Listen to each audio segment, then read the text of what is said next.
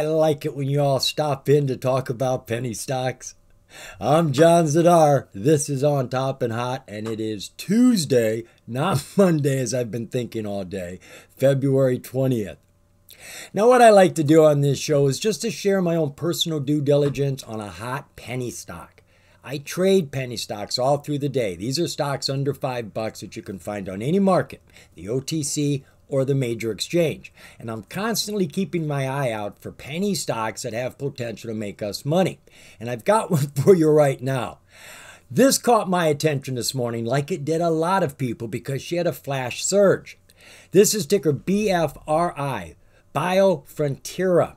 She had two big pieces of news come out today about money. Big money. And the stock exploded, going from about 70 cents to $2.50, all pre-market. That's about 350% run. Now, she has been coming down all day, which isn't the best situation unless you're not in it already. Now is going to be a good time to be looking for a buying opportunity. We want to see her come down and find that strong support or that strong SMA and bounce off of it and start running again. And that's where she looks like she's at right now. So BFRI finished the day at $1.15 and she was up over 50% today. This is a hot penny stock on the major exchange. You got to love that. Better than the OTC for a lot of reasons. One, free transactions. You don't have to pay to buy your stock. You don't have to pay to sell your stock. It's free all the time. Plus, you can trade pre-market, aftermarket, which is where this run was this morning. And I got to tell you, there are a lot of stocks on the NASDAQ that run strong pre-market. Absolutely. And even if you can't be there to actually trade, you can have orders set up. You know, if you are in at 70 cents and you don't know when it's going to happen, there's no doubt about that. So you put in a standing order, good till canceled or something, including extended hours, right? Don't forget that. And if you're at 70 cents and you say, you know what, I'd be willing to sell if it hit $2. Well, put in an order for 50% of what you hold for $2. One day you may wake up and have a chunk of cash there and it's sold and you made your profit on it. So even if you're not awake or monitoring the pre-market, aftermarket periods, you can still trade it with a little bit of forethought. So what is this company all about? Well, they tell us here that they engage in the commercialization of pharmaceutical products for the treatment of the skin. Everything from acne to skin lesions. Now, they tell us here, I don't know if they have more, but they tell us of two drugs that they've got. Ameluz, which is for acne, and they're looking for other indicators, which means other reasons that you can use this drug. The more indicators you have, the bigger the market is for your drug. The other drug is Zepi, which is a prescription drug for the treatment of impetigo, which is a lesion caused by bacteria.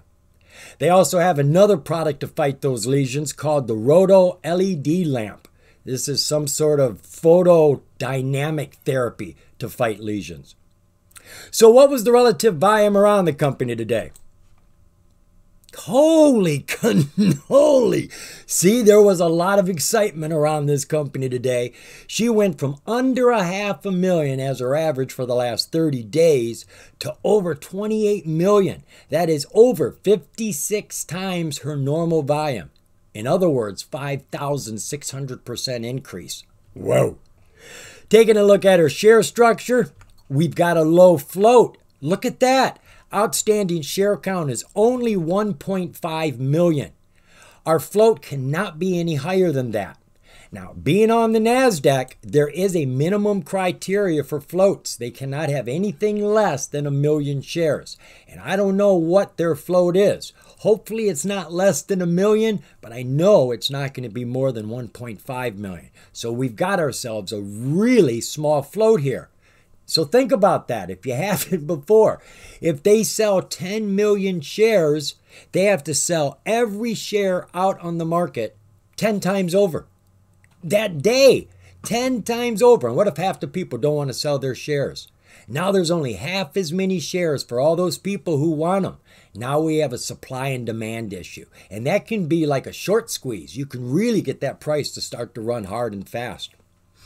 Market cap for the company, currently 1.1 million. Financials for Biofrontera. Not bad, huh? Over the last 4 years, she has grown a little with a dip in the center. She went from 26 million up to 28 million. We know it's millions and not thousands because they tell us here we've got to add 3 zeros to any of these numbers on any of these charts. And they're bringing home profit every single year. So they're looking good. Quarterlies, well, they're kind of all over the place. The end of their third quarter 2023, they were just under 9 million, and they brought home 4.3 million. And they're always bringing home profit, whatever they're making. So they're not looking bad in that regard. Balance sheet for the company. In the bank, they've got about 3.4 million. Total assets is 34 million. Total liabilities, 33. It ain't much, but we're not holding any deficit. We've got just over $1 million stockholder equity in this company. Taking a look at the disclosures. All right, we have got an 8K here. I've got some notes. Let me see. Right, that 8K we are actually going to see in the news. And then we've got an SC13G. These are always good news, folks, always. These are new investors coming in who become new owners. They buy enough shares to qualify as a new owner. They get a percentage of the company. And this one was 9.9%. Not by anybody we know, but it is a new owner. And that's always good to see. All right, let's take a look at that news now. So I am looking at current news from February. We've got 3 pieces here. One that came out on the 5th, the company announces FDA filing of supplemental new drug application for Amluz to permit up to 3 tubes per use. Okay, Amluz is a drug for acne right now. That's the way I see it, and they want to get it to be used for other things. Now, I'm not quite sure what 3 tubes per use means. I was reading this and I couldn't figure it out. I don't know if they're little tiny tubes and you break them open and you're allowed a maximum of 3 tubes per day or something. I honestly don't know. But anytime you see a new drug application going in with the FDA, you know they're making progress with that drug. Then on the 20th of February, the company got a private placement of $16 million. This is a private investor coming in, giving them a lot of money. This has been divvied up into 2 payments, $8 million up front and an additional $8 million down the road when they hit a milestone, when they do something at some point in time. So they've got money now and they got money later. And then we've got a piece of news. Again, this one came out today. The company announces restructuring of supply agreement with Biofrontera AG. Now, this is interesting. Read the headline with me closely. Biofrontera Inc. announces restructuring of supply agreement with Biofrontera AG. Obviously, there's some relationship here between the two. I just don't know what it is, but I'm sure they're under the same umbrella somewhere, somehow.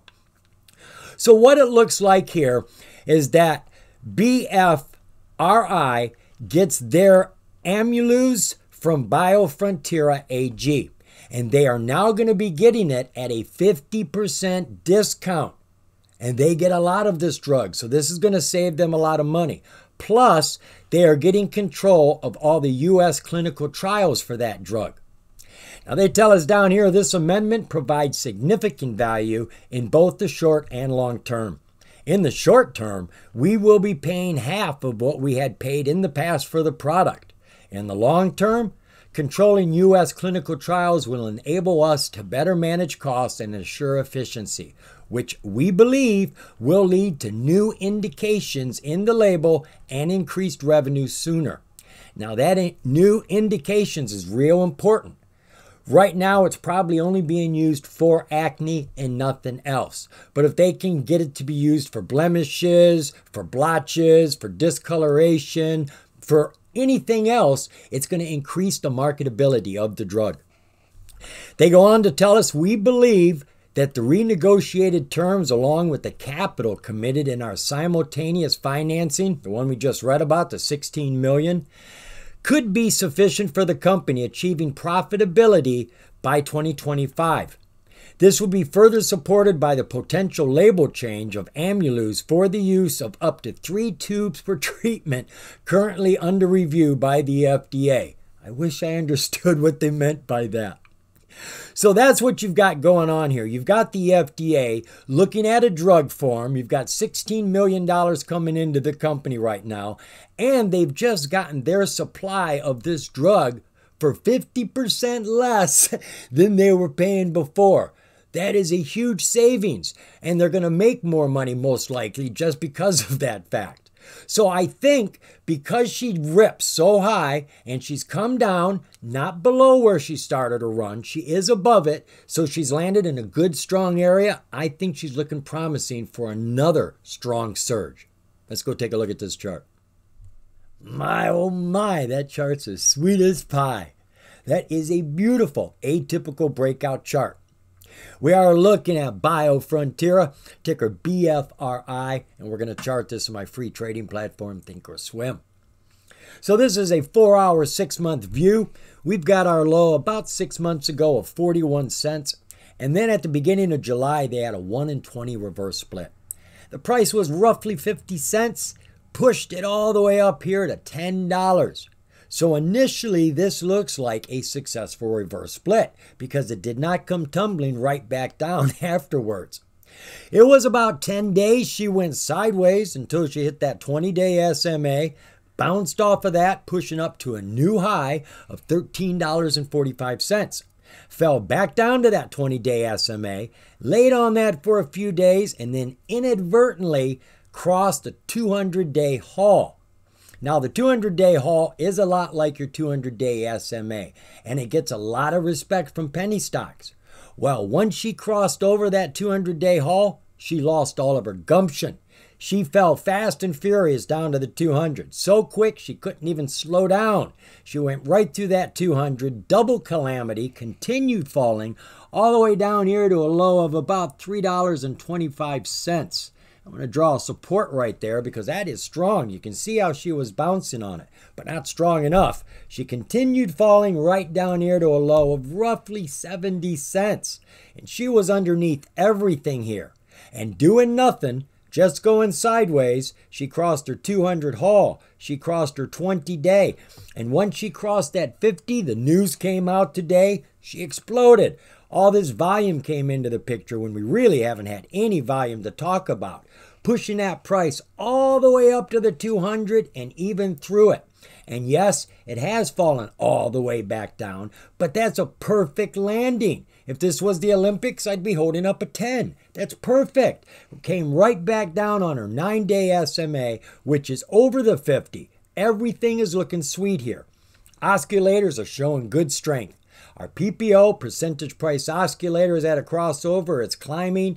Our MACD has crossed the signal line. It too is climbing, though it's cooled off just a little bit.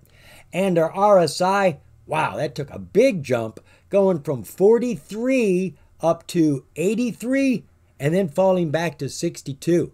That's a pretty decent 4-hour chart. Take a look at our 20-day 1-hour view.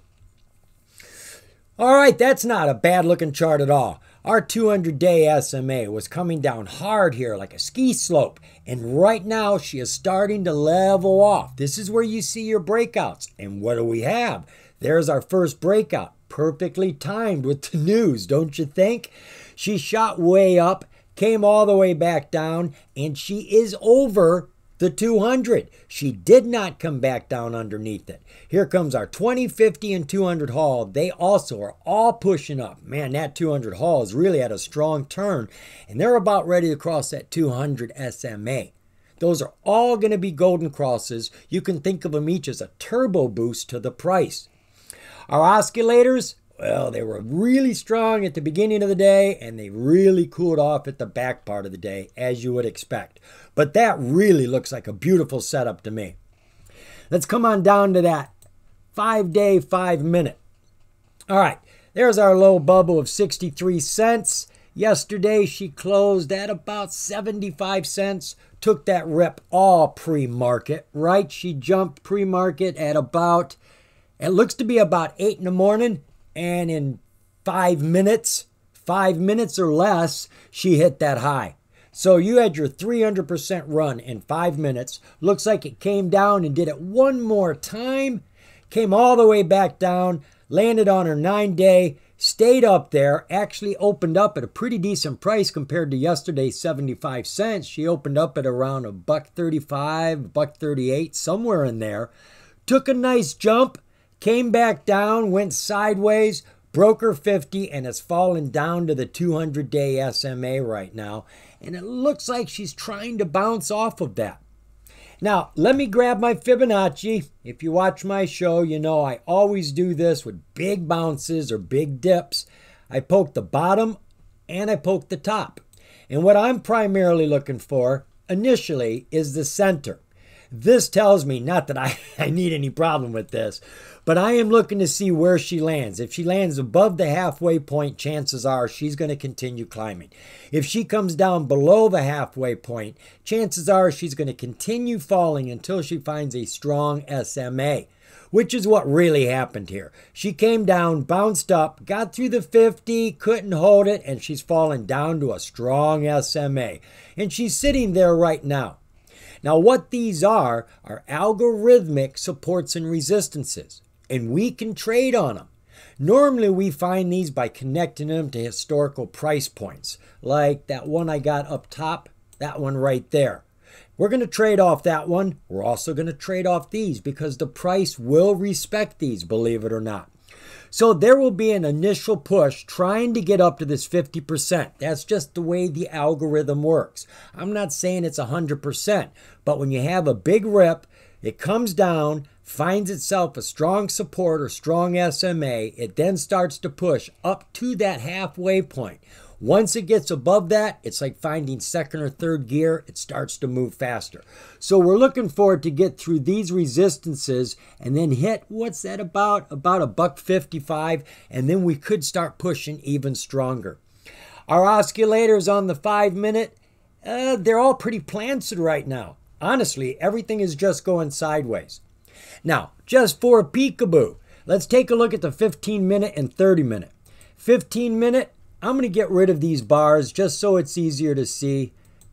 There we go. Keep my halfway point. So where is our price sitting? We were on the 50-day. Look at that. Riding that 50-day, and then we broke it, and we have fallen underneath it. She could come down to 79 cents if most people are using the 15-minute. That's why she's hugging this. People are using this chart. Now let's check the 30-minute. Let's see what we got over there.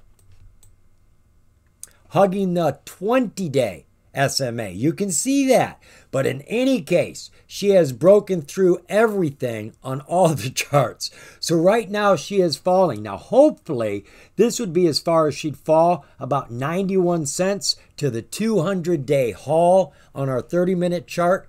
If more people are watching the 15-minute, ooh, God, it could come all the way down to 79 cents. On the 5-minute chart, it's bouncing. So we really like the 5-minute chart, and truly it is bouncing, right? It did not actually touch the 200. It came down, got close, and it's pushing, and it's fighting to get on top of the 9 right now. You can't climb until you're on top of the 9. And right now she is struggling to get there. Everything is pretty flat right now. We need it to start turning up. I like BFRI. I think she has a lot of potential because she does have a low float. I like that she has positive stockholder equity. The chart is set up for a breakout, and they've got big news about money. They're getting their product at 50% less. They've got 16 million that just came in, 8 million in the front door, another 8 million down the road, and they've got a new product that the FDA is considering. Got a lot going on with this company. But I didn't do all the due diligence, did I? Of course I didn't. So get out there and do your own due diligence if you're going to invest in this company. Even if you're going to day trade it. Because the more you know, the more you're going to grow. See you, folks.